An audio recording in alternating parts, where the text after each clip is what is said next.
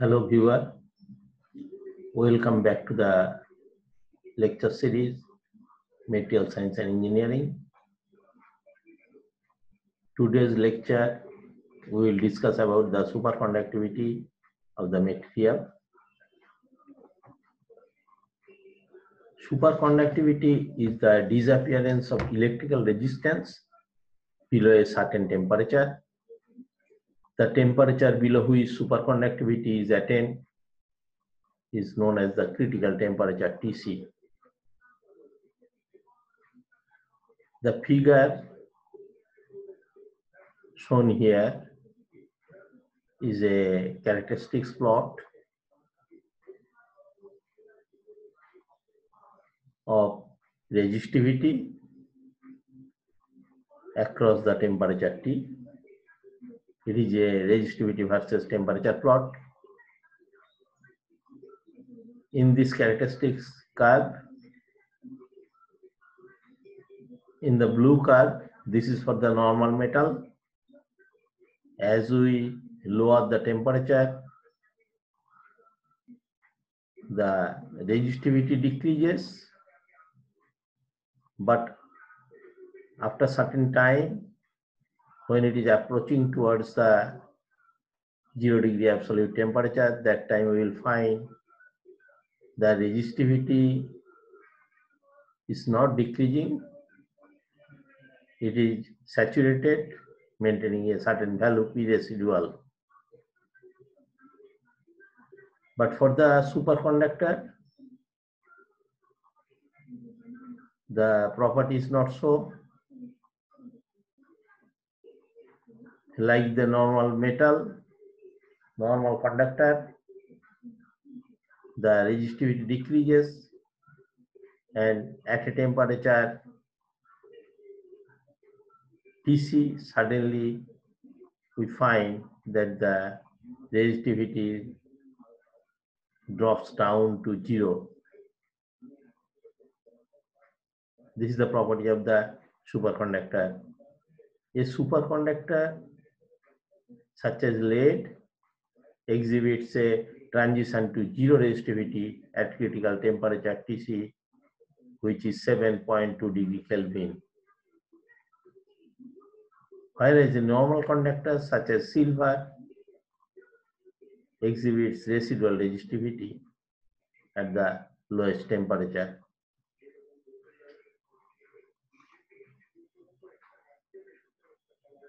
The temperature Tc is called the critical temperature. In 1911, the superconductivity of mercury was observed by Kemal-Lingones. The superconductivity of mercury is at 4.15 degree Kelvin. Kemal-Lingones received the Nobel Prize in 1913. This is the field of physics where thrice the Nobel Prize was given. This was the first Nobel Prize in 1913. In 1986,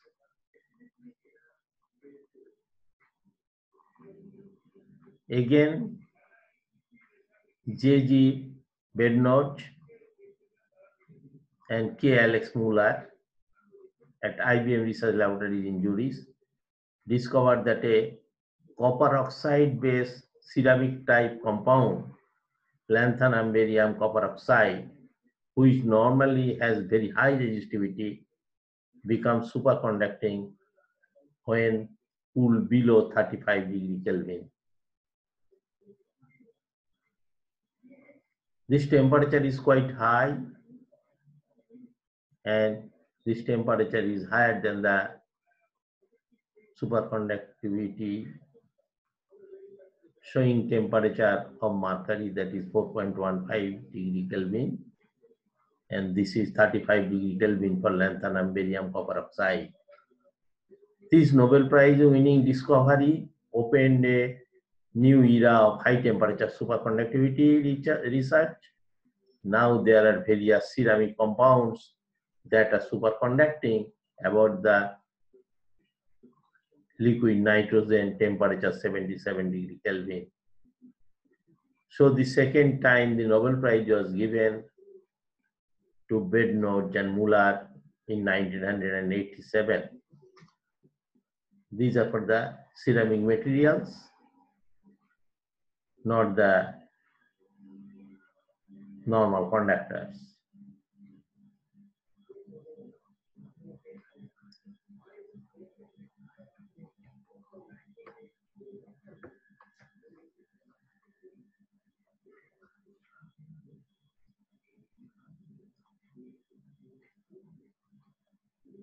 Third Nobel Prize was given to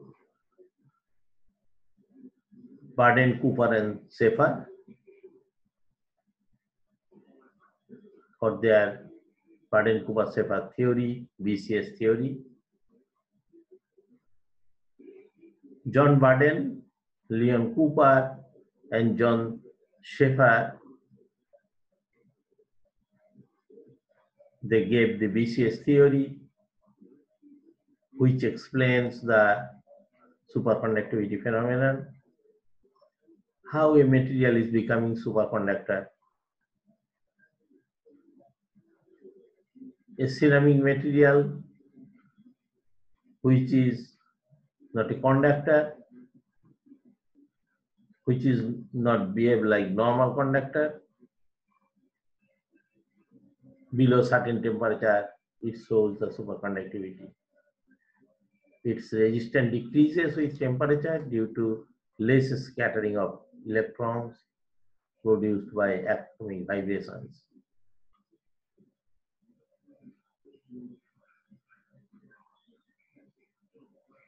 This is the property of the normal conductor.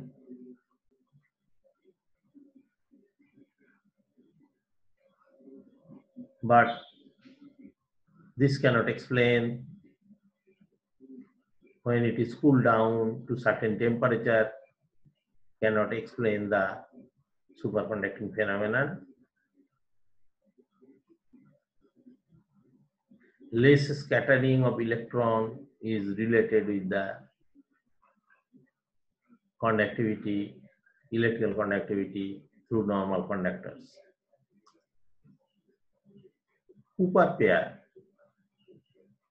Below critical temperature Tc, two oppositely spinning electrons traveling in opposite direction can attract each other indirectly through the deformation of the crystal lattice of positive metal ions.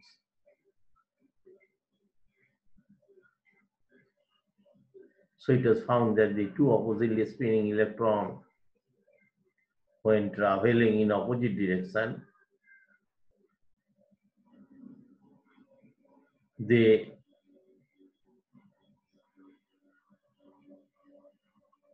can give the superconducting property.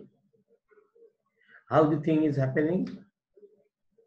The electrons are negatively charged, so both negative charge were supposed to repel each other. Instead of repelling, they're traveling together. What is happening? Then this BCS theory, it explains that the two electrons indirectly interact in opposite direction through the deformation and vibration through the lattice positive ions. This indirect interaction at sufficiently low temperature is capable to overcome the mutual Coulombic repulsion between the electrons and form a pair of electrons that pair of electrons is called Cooper pair. So here the Coulombic repulsion force is less than the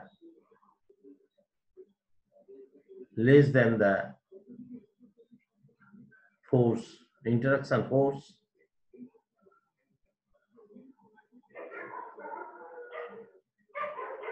So they propagate together and higher conductivity can be given when materials cooled at sufficiently low temperature. This pair can move through the lattice, providing superconductivity. Though there is the mutual Coulombic repulsion force, but when they travel together through the lattice, they provide superconductivity. Here is a scheme shown in figure, a Cooper pair, motion of Cooper pair through the lattice.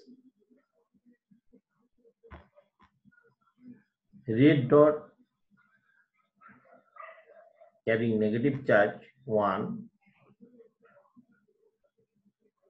is an electron, and another red dot at the top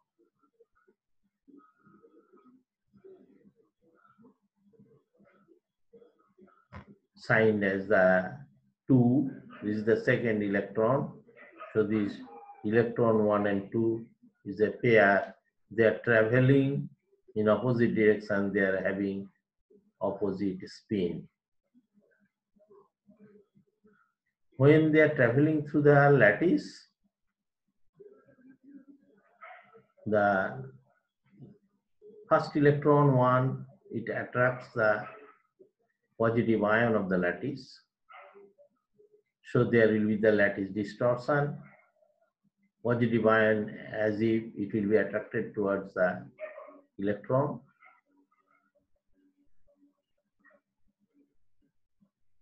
But when this second electron also will be traveling opposite direction and come in very much vicinity of the lattice positive ion, this lattice positive ion will be attracted towards the second electron. So there will be an oscillation of the positive ion from one side to the another side. So altogether, as if electron 1 and electron 2 they are traveling together and they are giving higher conductivity.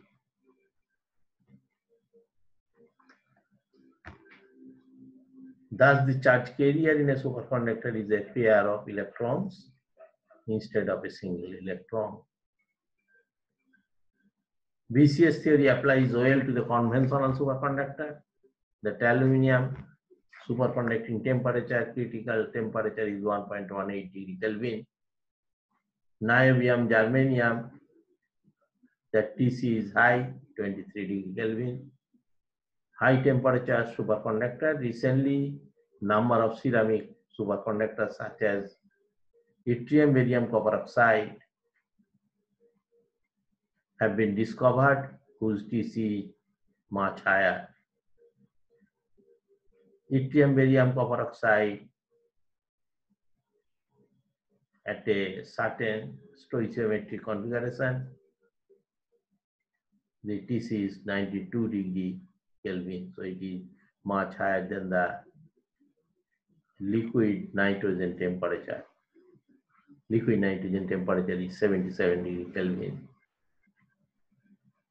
So this aluminium has the TC 1.18, niobium, titanium 10.2, niobium, aluminium is 18.9, niobium, germanium is 23, yttrium, barium, copper oxide is 92,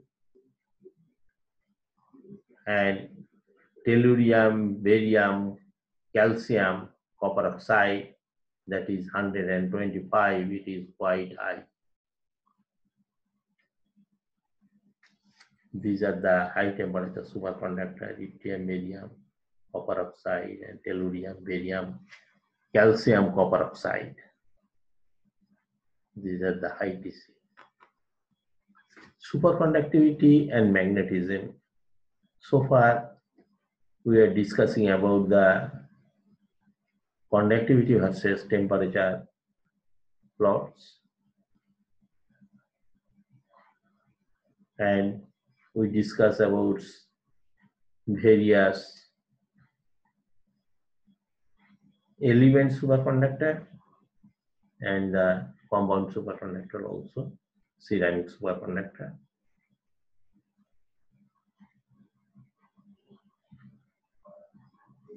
Now we will discuss about the superconductivity and magnetism relationship, because ultimately we like to utilize the superconductor for preparing magnets, where the large current will be flowing through the coil, as because the conductivity is very high. So there will be much less loss. The loss will be almost nil. A material in its superconducting state will expel all the externally applied magnetic field. This is called Meissner effect. In the superconducting state, lines of force won't pass through it. In the normal conductor, when it is exposed to an external magnetic field, lines of force pass through it. But in case of superconductor, when it is cooled down below TC, it expels out all the lines of force. This phenomenon is known as magnetic levitation. So when a material becomes superconductor, that time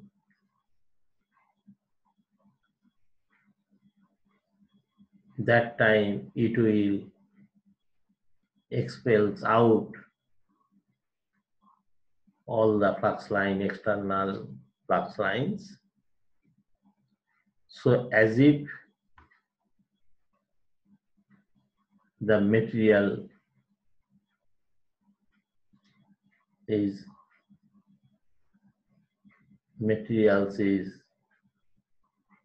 floating in the magnetic field.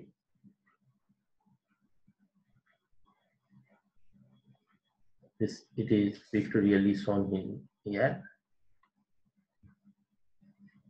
This is another diagram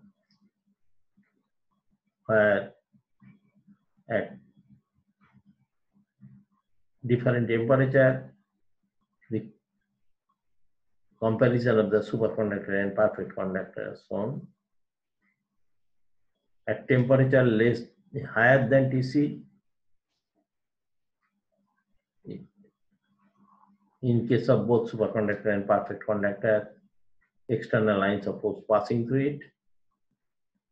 And when both the perfect conductor and superconductor cool down to less than TC, in case of superconductor, the lines of force expels out, it is not penetrating through the superconductor. In case of perfect conductor, it is penetrating. That is due to the creation of the surface current. So surface current is developed when it is superconductor, and that expels out the lines of force externally applied, lines of force, magnetic field lines.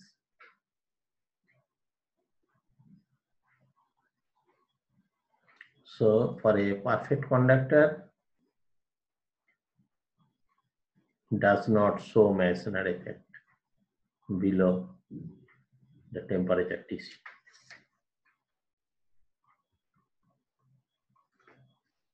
Here is an experiment where the levitation effect is shown, the Meissner effect is shown.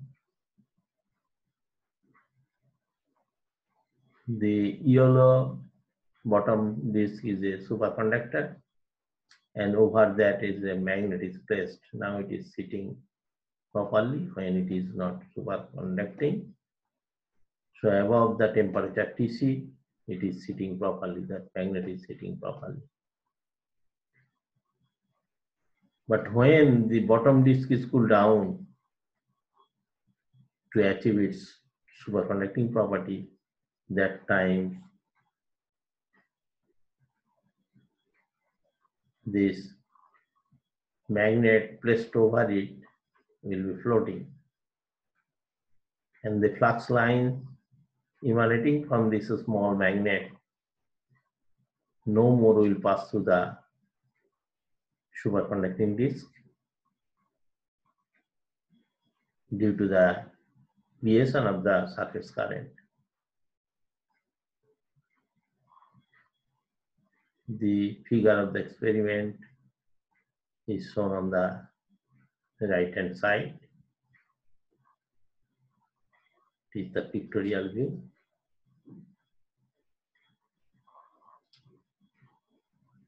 So when a superconductor becomes superconducting at below Tc, that time it becomes perfectly diamagnetic,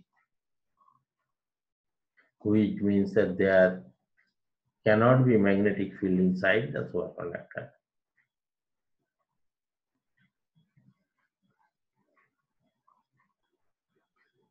The photograph of a magnet levitating above a superconductor immersed in liquid nitrogen.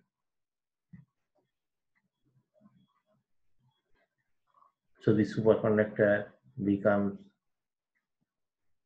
superconducting, whose Tc is higher than the liquid nitrogen. The levitation effect is visible here.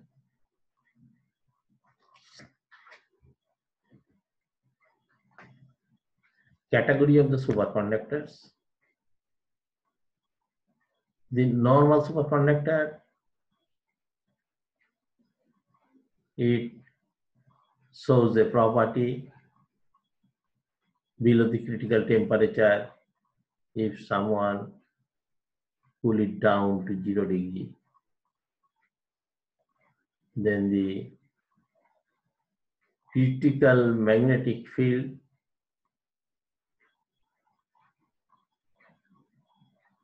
produced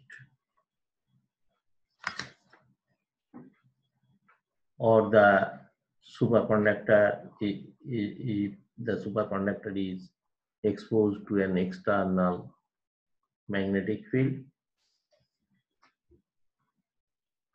up to which the magnetic induction it can be produced. This figure shows the plot of that critical magnetic induction versus temperature plot. So the yellow zone is the superconducting state, and the other left out zone is the normal state, and this is here is the material is lead. So the Tc is around 7 degree Kelvin here.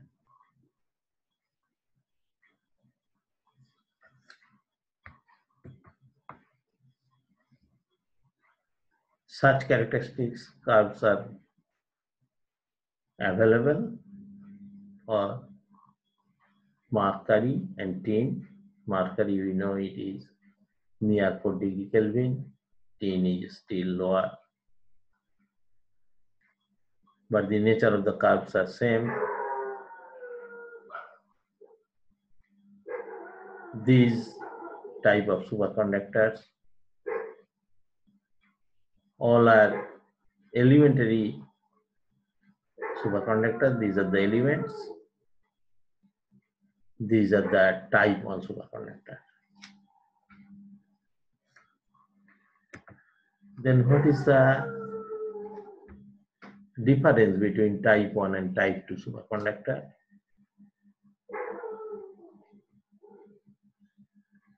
If the field is increased, some of the superconducting material come back to the normal conducting state above a critical magnetic field.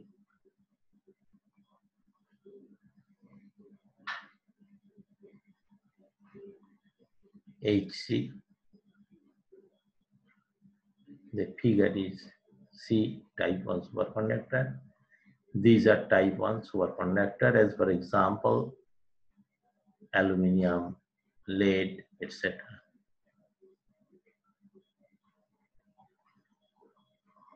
The type 2 superconductor is another class of superconducting material where this field begins to intrude above a critical value of the applied field HC1 is the characteristics curve shown below, and at a higher field HC2 it turns into a normal conductor. In case of elementary superconductor,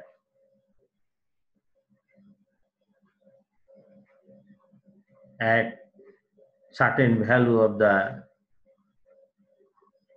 applied field, the induced field reduced to 0.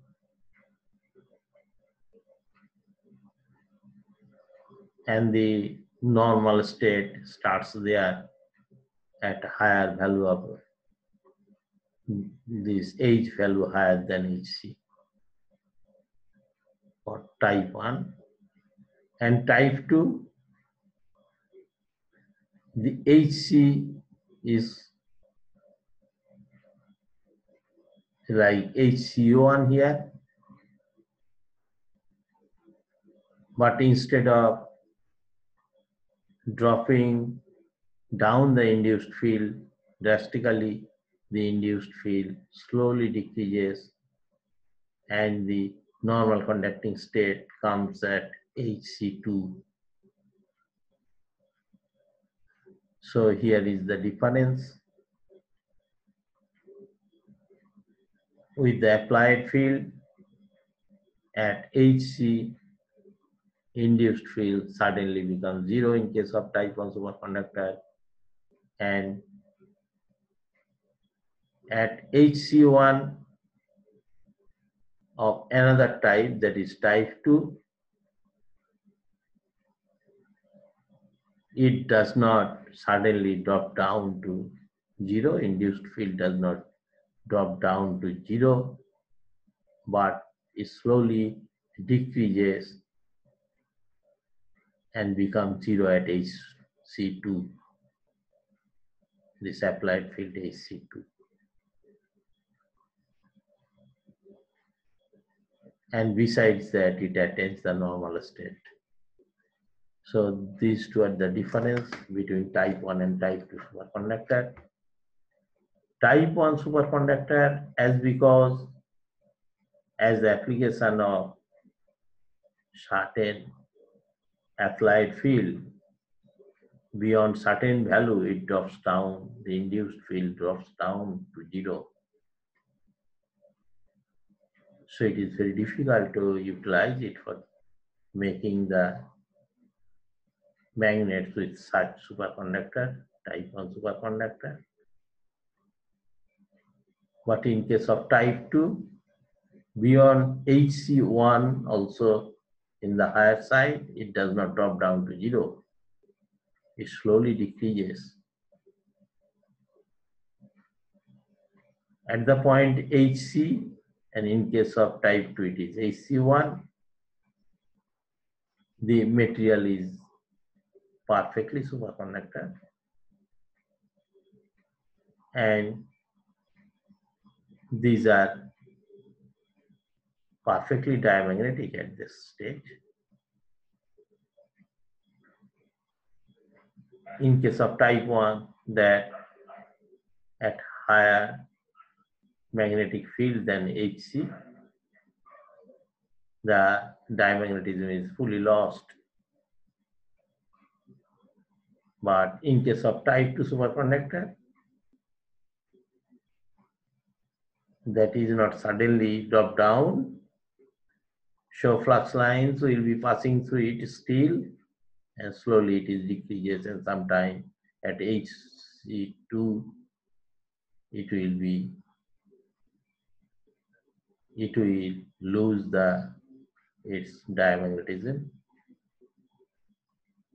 So as because this type 2 superconductor is convenient to handle, so these magnet coils, superconducting magnet coils are produced with this type 2 superconductor, as for example, niobium tin, yttrium barium copper oxide, etc.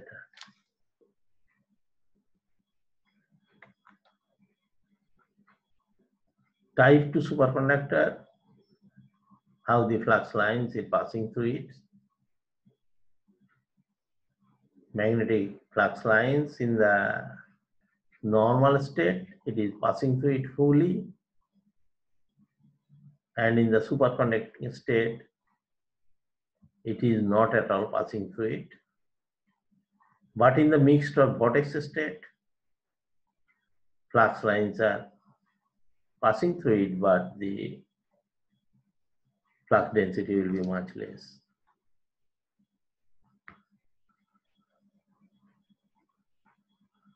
So the characteristics curve of the critical magnetic field and the temperature that can be shown like this.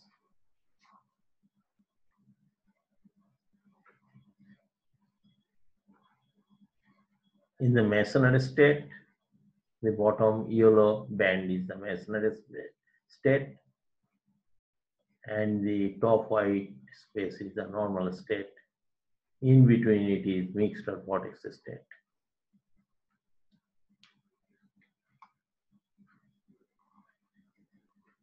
At Tc, the critical magnetic field becomes 0. It is the characteristics curve like this. Here is the temperature versus critical magnetic induction, that plot.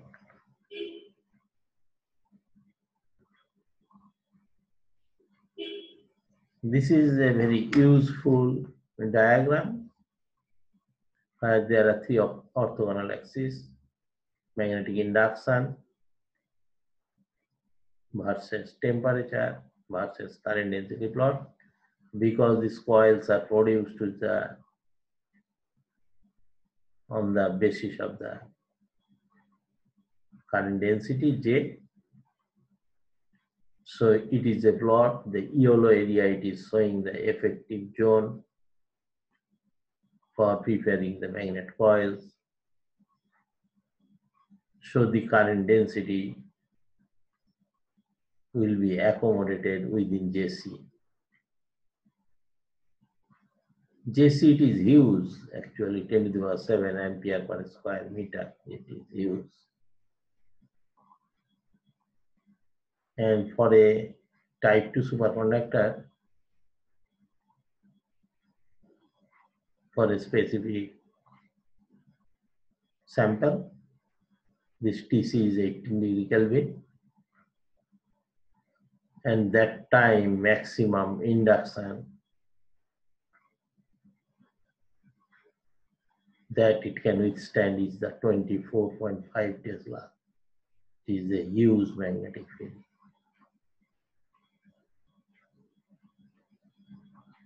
So it is the external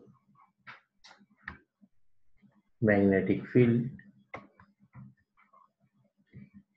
is this plot. The applied magnetic field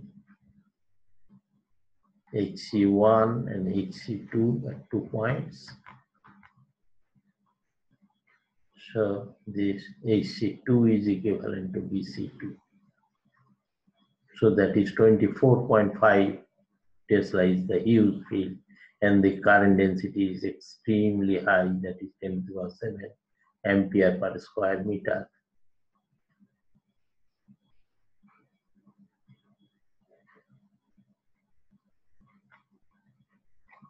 Type 1 and type 2 superconductors. There are a few samples of type 1 and type 2 superconductor. Tin, mercury, tantalum, vanadium, lead, niobium are type 1. All are these elements. And so the type 1 superconductors are all elements. And they require very low temperature. For tin, it is 3.72 degrees.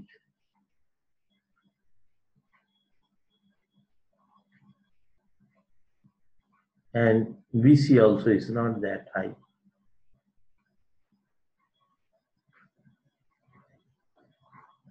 Lead, it is 7.19 degree Kelvin is the critical temperature. Vanadium, it is 5.4.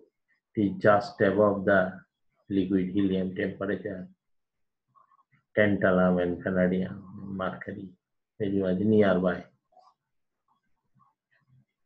Elemental niobium, it is having the TC 9.2. And type 2 superconductor like this niobium tin, niobium germanium, barium bromide copper oxide, then yttrium barium copper oxide is very popular one. And this bismuth strontium calcium copper oxide, high TC superconductor, so these are ceramic. Mercury barium calcium copper oxide, it is also very high, 130 to 135 degree Kelvin is the temperature. And current density ranging from 10 to the power 4 to 10 to the power 7. It's very high current density. So these are all about the type 1 and type 2 superconductors. Yttrium barium copper oxide, specifically one crystallographic picture is shown in the figure. So the barium and yttrium are at the center of the 3 body center cubes. So barium and yttrium, barium is at the center of the top cell and bottom cell. So in between cell, the body center element is yttrium. And oxygen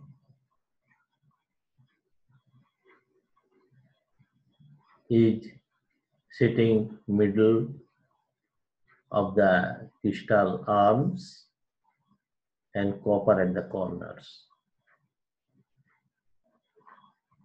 So these special elements, yttrium and barium, they are at the center of the cubic structure.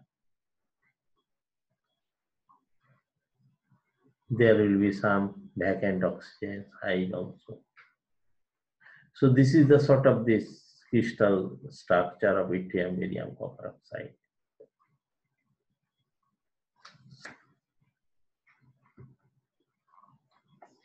These high temperature superconductors, HTS, These are like flat tapes, are based on bismuth, lead, strontium, calcium, copper oxide. So most of the high TC superconductor are oxides. We know oxides are not the conductors. That's why these are mostly ceramic. The tape has an outer surrounding protective metallic sheath.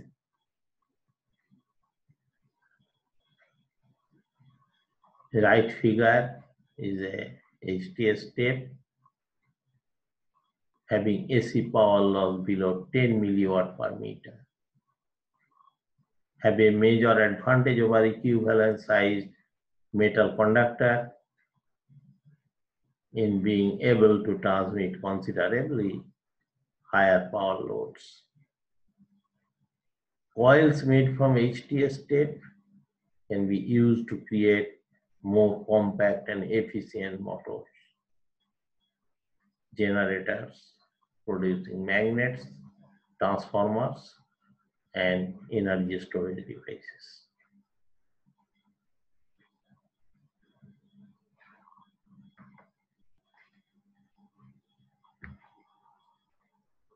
This is a photograph of the superconducting magnets. The axial and the cross-sectional area of the coil is shown at the top. Extreme left corner, there is the superconductor embedded in copper matrix. Because the superconductor are embedded here, superconductors are in the form of the filament. That's why those filaments are embedded in a copper matrix. The axial cross-sectional view shows of the solenoid. So these radial forces is there to combat that the structure should be very much rigid. And the cross-sectional view, it is showing the bluish green, that part is the coil. Then the majority of the part is the mechanical support structure, the yellow one.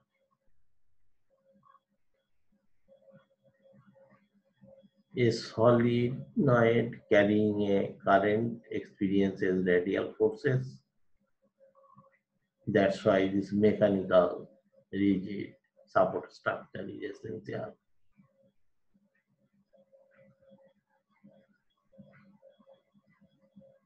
The axis forces compressing the coil. At the bottom, those are the superconducting electromagnets used on MRI machines, operates with liquid helium, providing a magnetic field of 0.5 to 1.5 Tesla. Such a huge field. A solenoid carrying a current experiences radial forces, pushing the coil apart, and axial forces compressing the coil. These coils are so huge in compared to the height of a man.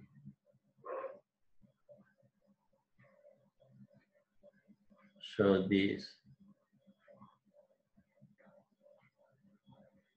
ceramic superconducting coil, but it is very small, but to withstand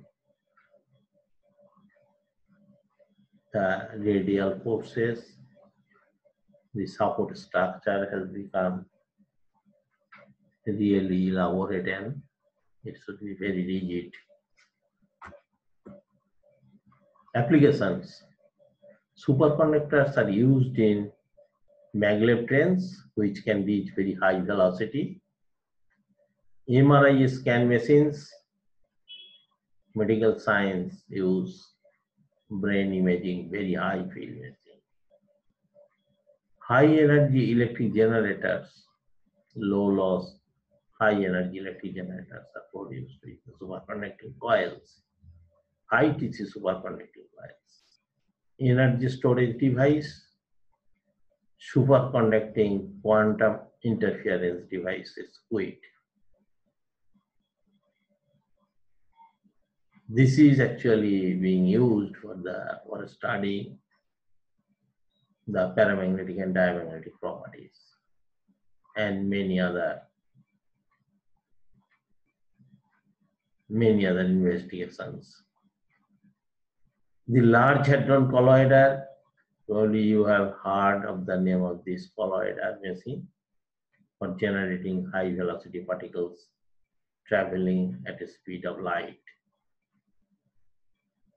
That uses superconducting coils, large number of superconducting coils. And the fusion devices, which is called the artificial sun, is the tokamak. In superconducting tokamak, very huge superconducting coil is used.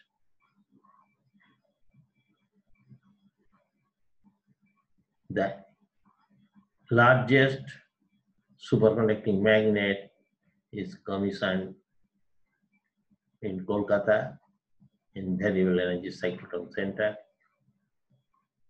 It is a huge magnet,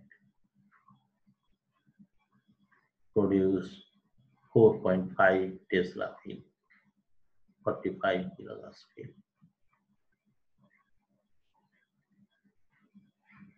That is indigenously built here in India. Thank you.